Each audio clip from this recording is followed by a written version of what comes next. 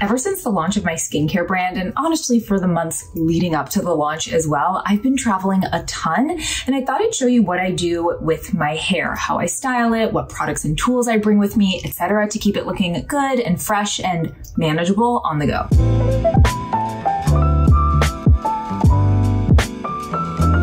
If we haven't hung out here before, welcome. I'm Dr. Sam Ellis. I'm a board-certified medical and cosmetic dermatologist in Northern California and the founder of the skincare brand Prequel. I'm really here to help you understand your skin and your hair and your nails and to help you find products that really work for you. So if that sounds good, give this video a thumbs up, definitely subscribe to the channel and share it with your friends and family. Okay, for some context, it is late Friday night. I am in Los Angeles. I work in Northern California. I had a whole day of clinic, finished that, went to the airport, flight was a little bit delayed, flew down to LA, and the next 2 days I have a bunch of work stuff related to skincare brand, YouTube things. I'm going to be on camera a little bit and I'm pretty nasty. So I definitely want to shower and wash my hair and get this prepped, because to me, this is not particularly salvageable. Like, we've got grease, we've got uncontrolled bangs. So since it is almost 10 p.m. my goal tonight is just to wash my hair and kind of blow it out gently so that tomorrow morning I can style it and it is tameable and clean. What I'm going to do first is pop in the shower. So if you watched my video on my skincare travel, I also talked a little bit about my hair stuff, and it's changed a little bit since then, but not a ton. This is what I pack all of my skin and hair care in. I never change this. This is always like pre-packed, ready to go, so I can just grab it. I don't have to think like, oh, did I pack the shampoo or the conditioner or anything? It's just always there. I do not touch this unless I run out of something, and then I write myself a note. And as soon as I get home from my travels, I replace it so that this is just not part of my mental energy when I'm traveling. So shampoo and conditioner. And this is something I also do, is I always pack my shampoo and conditioner and just like my liquidy stuff in a separate little plastic bag, because if one of these explodes on the airplane with the change in air pressure, it won't just wreck everything. So I'm going to use my Pureology Hydrate shampoo and conditioner. I bought big ones of these, and then as part of that, I got mini ones, which is perfect because then I can just keep refilling these from the bigger bottle. I'm going to get in the shower and I will pop back out here when my hair is clean and washed. Whew, that was so nice. A shower after a long clinic day is one thing, but a shower after a clinic day plus a flight plus other transportation, even better. So I feel really refreshed now. I'm actually gonna go put a sweatshirt on so that I feel like I can talk to you without a nip slip. But what I was going to tell you is that the other thing I pack for my hair is the Aquis hair towel. I'll go put it on. I'll kind of show you how I like to use it. But this is another thing that just like stays in my luggage. It is so light. It is so absorptive. So it really helps remove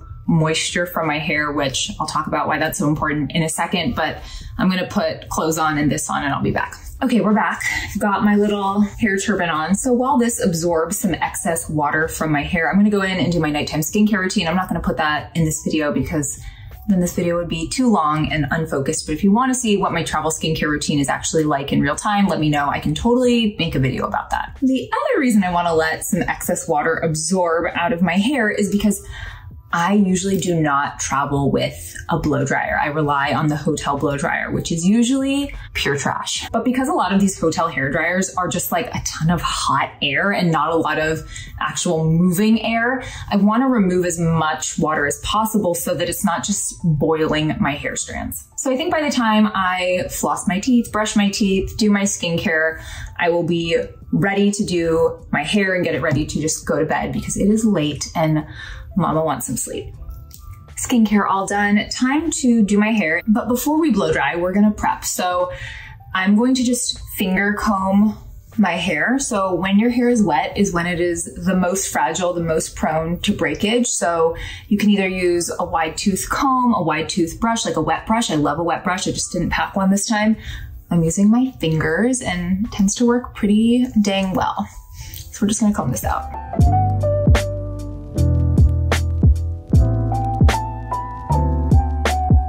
Before I go in and apply any heat to my hair, I'm gonna go in and put a heat protectant on my hair. So I'm using the Kerastase from their Resistance line Cement Thermique. What they put on here is, it is a resurfacing strengthening milk blow dry care for damaged hair. My hair is bleached. It goes up a lot.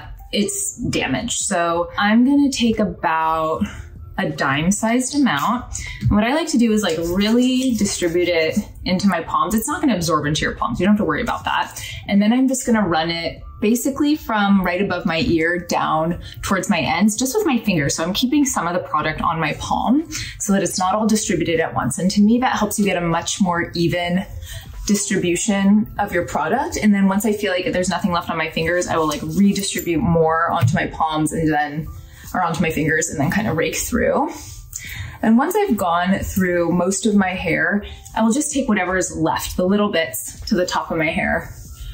I never want to put too much up there. One, that's my healthiest hair because it's closest to my scalp. It's the newest, it's the least color treated, it's the oiliest because it's closest to the scalp, but also because I just don't want my hair to look greasy. And I just really make sure that is worked super evenly and well through my hair. And once I have that done, I'm ready to blow dry. So for blow drying my hair, I'm going to do basically just a rough blow dry until it is like probably about 90% dry. I know how to do a blowout, but honestly, I don't have the patience nor the upper body strength to really pursue one, and I'm not gonna give myself a blowout right before I go to bed. So my goal is to get my hair as dry as fast as possible and then leave it a little bit damp so I can just tame kind of the top part. I know I'm gonna have to kind of do some restyling in the morning anyway, but this is just to make it manageable and so that I don't have to go to bed with wet hair.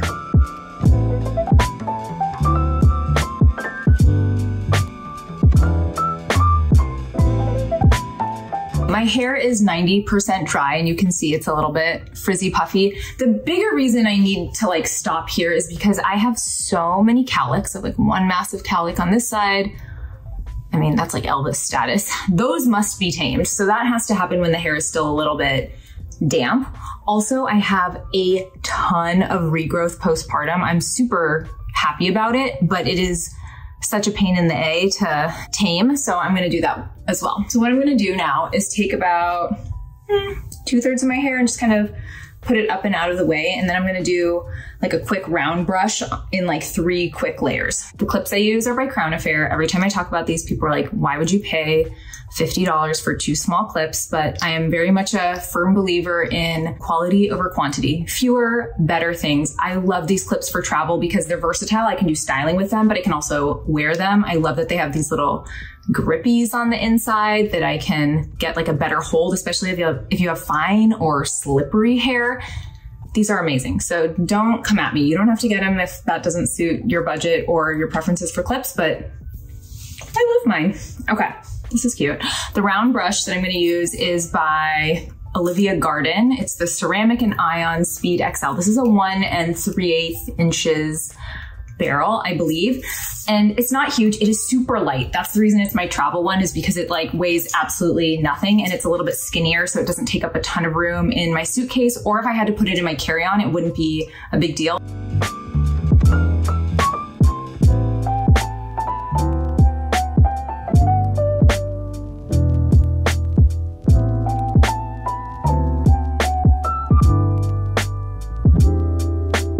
So for my bangs, I take like, I mean, not bangs, just my front pieces. I just take like this front section here. It's not even. I mean, I'm sure every hairstylist is just absolutely cringing inside watching this. I'm gonna blow dry it this direction first to like get my baby hairs to kind of go with the flow, and then I'll kind of go back a little bit just to get some volume.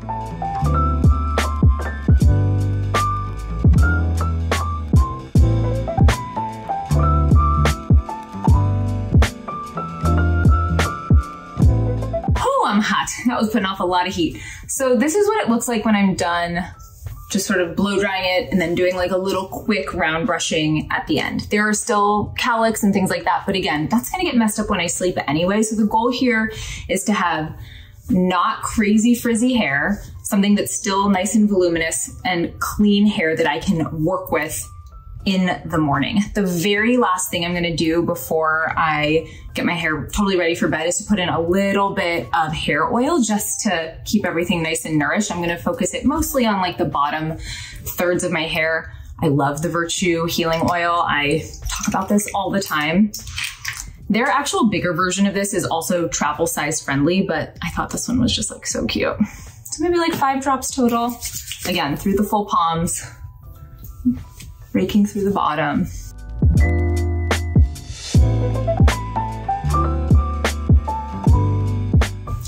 that is acceptable. I just stepped out of the bathroom really quickly to grab some things to show you what else I pack as like hair accessories. So aside from my crown affair clips and my brush, I usually bring one comb to kind of do parting, or if I have to do a little bit of teasing.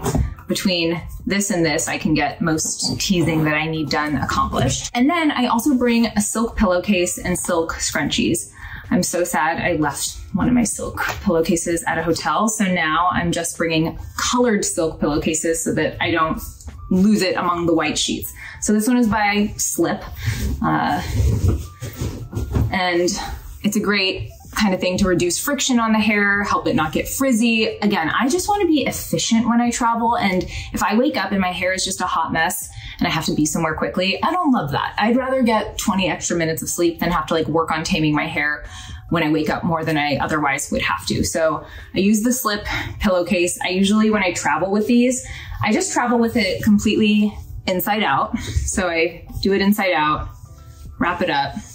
There's also travel pillowcases. If you watch my skincare I travel with, I talk about another great silk pillowcase there. And then I usually just wrap my like black silk scrunchies around it and that goes in my luggage. But when I sleep with my hair, I do not leave it down. That's too risky. So I have my silk pillowcase and then I usually put like a very loose, super high pony, like 2 wraps around. Normally I would need like 4 wraps around to actually, for this to be secure. So it's very, very loose. It's not tugging on my hair at all. And it just keeps it up and out of my face. And I sleep on my pillow like this. Could I wrap this around more? Yes. Could I braid it? Sure. But I've been doing this for like 15 years. It's been doing okay. So with that, I'm going to go get ready for bed and then we'll meet back in here tomorrow for me to like style my hair and finish up this little tube. Good morning. One thing I like about this hotel is that they actually have good coffee. So I went down to the lobby, got some coffee. Hair from last night has not been touched. So we're gonna do that. I'm getting picked up to leave in like 20 minutes. So I gotta get through this quickly because I obviously need to get ready. Luckily, I get to have my makeup done today. So I'm just going barefaced. So the first thing we're going to do is take my hair down and see what we're working with here. Okay, that is not too bad. We have nice, lots of volume. Okay, that's great. So I need to like retame. So this is all my like little baby hair regrowth, baby bangs. I do need to tame this. So I am going to do a very quick round brush just of like the little front pieces here to make sure that they're going to stay down and where they need to be. I'll also probably do a really quick, just like comb and brush through this back section because I have a cowlick back here too. And I don't like the hair to separate and like randomly show my scalp back there. So once I do that, which should be very quickly, then I'm gonna go in with my curling iron and do the majority of the styling. So I'll just get the front pieces ready really quickly. Because of my cowlicks, it just kind of goes wherever. That seems good. We'll do like a modern middle part today. And then I'm gonna just section off. That's like all the stuff that really needs to be tamed there. We'll do the same thing on this side. Little black silk scrunchie, one of the other ones I packed. We'll just section or tie everything else back here. So I'm not re-wetting my hair. I can just use a little bit of quick heat and it'll do the trick.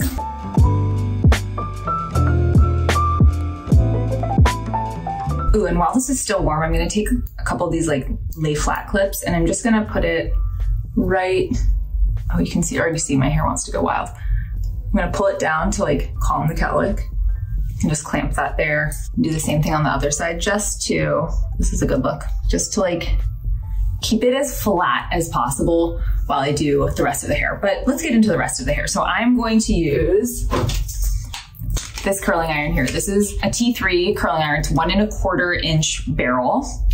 And I really like this because I think it's very versatile. If you want a tighter curl, a 1 1/4 inch is nice because you can just hold it there longer and you can get more of like a spiral. Or if you want a looser, beachier wave, which is generally my vibe, you can do that too with this. I also like that this barrel is nice and long. So if you have longer hair, it works very well. And if you want to not use the clamp and just wrap around the barrel here or here, it's perfect for that. You don't get any little creases in your spiral. So highly recommend this curling iron. It also heats up super fast and it's very, very lightweight. So that's why this baby is my go-to for travel. It's the only heat styling tool that I brought with me. I literally have to leave in 12 minutes. Whew, okay, panicking. While that's heating up, I'm going to walk you through kind of my dry styling products. I think these are so important. So first I have the Living Proof Perfect Hair Day, the Advanced Clean Dry Shampoo. I even use this on clean hair at the root to give me a little more volume, especially if I'm in a climate where my hair is just looking a little bit flat, or maybe I get to the hotel and because of the hard water or something, my hair feels very weighed down and just doesn't have the fluff that I want. This is really nice to have. I also have the Living Proof Full Dry Volume and Texture Spray. This is probably what I will be using most today since my hair does have volume, just to give it a little extra oomph and a little bit of grit. I don't need my hair to be super soft and touchable. I need it to last all day. This is like a work day. And then last I have the Orbe Superfine Hairspray. I really like this one. It doesn't get crunchy and it's really nice if I need to like refresh my hair tomorrow, for example, and put new curls in it. I don't feel like this causes a lot of stickiness or greasy looking, vibe in my hair. So these are sort of the holy trinity of my dry styling products. Yes, they're pricey for a small amount, but because I travel and I only use these a couple times when I'm traveling, they last so long, and I'd rather invest in really high quality products that I know are going to deliver, especially because when I'm traveling, I just need stuff that I can rely on. So I pick these up pretty much every year at the Sephora sale, and they're great. I know some people just like section their hair in like 3 ways. I like to first section my hair into essentially pigtails, and I just do one side and then I do the other side. So I have my little silk scrunchie here, so it's not going to create a big dent in my hair. And then I am going to curl this probably in 4 sections. It's pretty fast. I find that using smaller sections when you're curling, you get a more even curl, but your curl also holds better, and it's just as fast to do a lot of little sections because you don't have to hold the heat on there as long. If you're grabbing like big chunks of hair, you end up having to hold the heat on there longer and it can be more damaging. And then see, versatile crown affair clip, going to kind of like just clip that to the side. This is super cute. And then I have my awesome barrel here to just sort of like brush through, or I could use my comb to comb through the hair before I curl it. That is so important. You do not want to be heat styling knots into your hair. So I clamp up fairly high. I'm going to be twisting the curl away from myself. When I'm doing my hair on the road or when I'm traveling, I almost always do my hair all the way going away from myself, because if I do the beachy waves where there are some waves going towards my face and some waves going away, the problem with that is that when I need to restyle it or touch it up, I find it's hard to figure out like, well, which curls were going backwards and which curls were going forward. So if I just curl everything on the right side of my head away from my face and everything on the left side of my head away from my face, it's a lot easier to touch it up and maintain. And if you're very observant, you probably saw a little bit of steam coming off my hair there.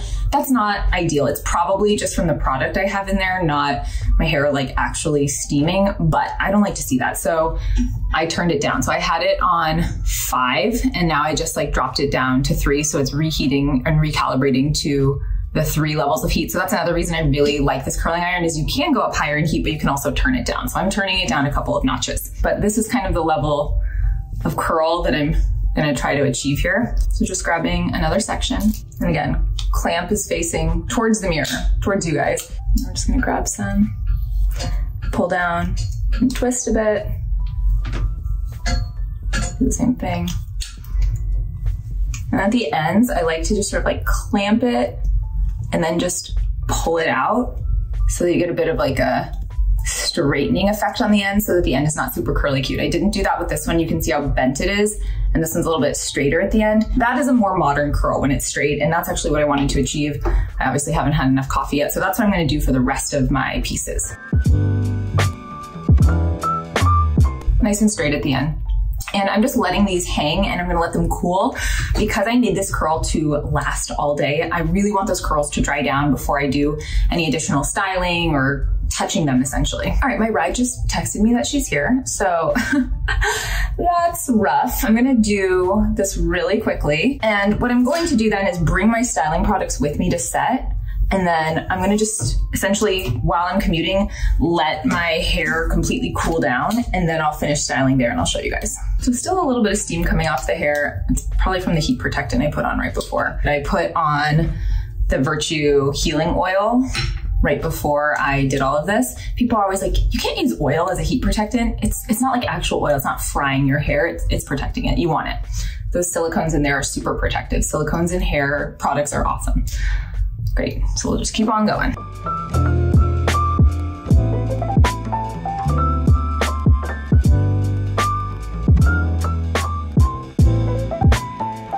Okay, so when we get to the front, these are kind of the most important pieces. So rather than clamping, I'm actually just going to put the barrel there and just do a very kind of like loose wraparound. Because that's all the bend I want in the front. I don't want the front to be too curly at all. And then this will obviously come out a little bit afterward. Okay, so that's like one side is curled. I'm gonna do the other side. Obviously, you can't really appreciate the full effect until I finish the styling. So I'm just gonna whip through the other side.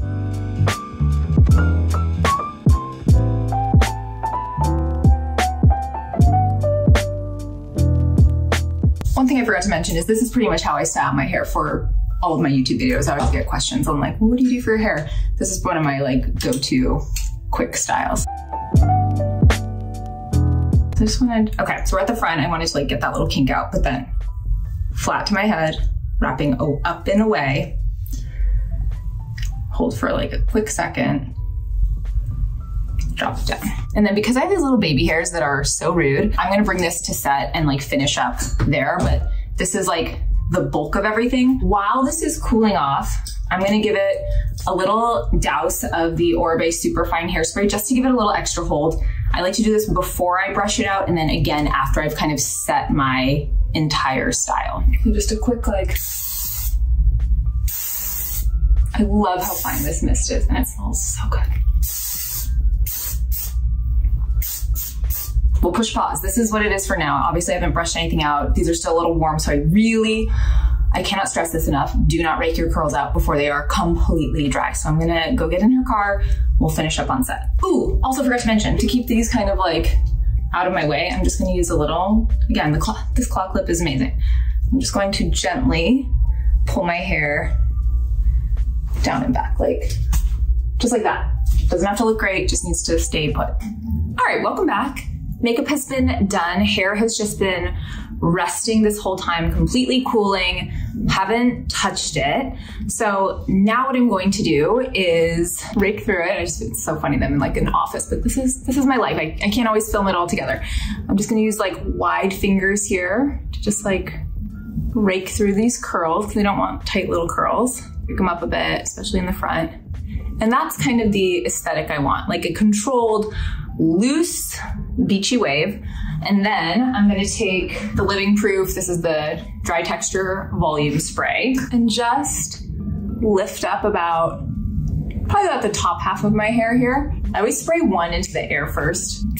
Okay, just to make sure it's coming out in a nice powdery stream. At least 10 inches away. Do not spray it like this close, you will have a big clump of product. Just like little like spritzes through. And I just kind of like ruffle that in. And that just gives a lot more oomph without it being super frizzy and crazy. And then we'll do the same thing on the other side. So comb through, wide fingers, make sure your hands are totally dry, there's no gunk on them. So this is my ideal hair. I like this for travel hair as well, because having a little bend in your hair, then if you're throwing it up in a clip or something like that, even if it gets a little bit kinked, it's not as obvious and it's much easier to touch up throughout the weekend or your travel stay. If I have it totally straight, then I feel like when it gets a little bit frizzy or it gets bent because I put it up for a second, it's just harder to save or revive. So to me, this is actually like the most low maintenance style. Yes, it takes like 15 minutes to put the curls in, but after that, I can just sort of set it and forget it. And it falls really nicely and naturally over the course of the day or the week that I'm traveling, so that it's probably going to be the waviest it is now. And then towards the end of the day, these bends will be straightened out a bit. I'll come back at the very end of the day too, and just kind of show you how it stayed. I mean, look at how much volume that adds. This stuff is incredible. Like Living Proof Dry Texture Volume Spray. I am going to coat with the Oribe Hairspray just so that everything stays in place. So I like to kind of hold it away from my face.